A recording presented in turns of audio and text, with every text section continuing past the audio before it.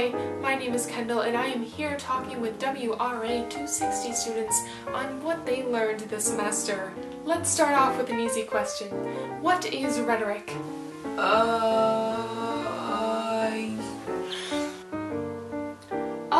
Meaning they don't know the answer to the question and therefore they fill their silence with vocalization.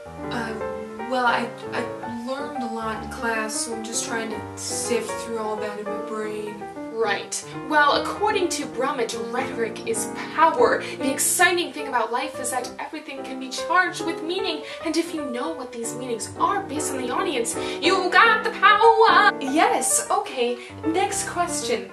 What is a sign?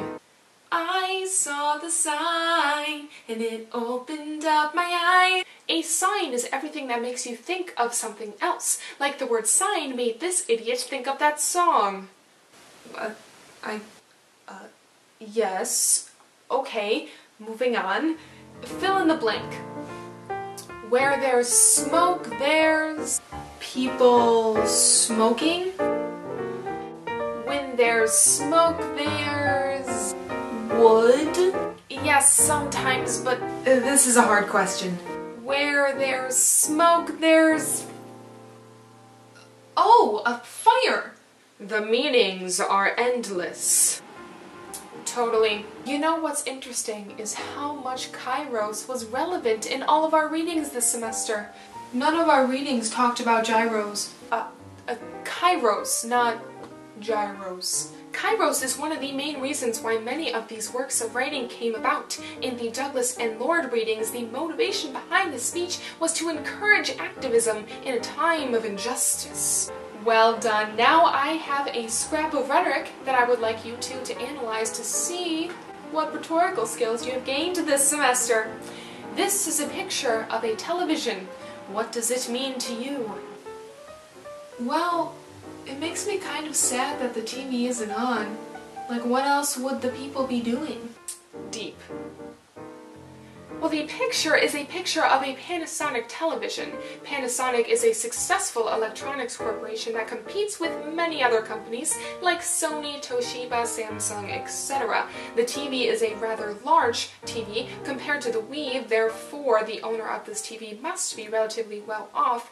Additionally, the owner of this TV owns a Wii, PS2, and multiple games, therefore they must enjoy video games. And there is also a snowman in the bottom right-hand corner, which suggests Kairos, which means that this photo must have been taken during the winter time. Yes! Look at all the meanings that can be found in just one picture. Well done, you two.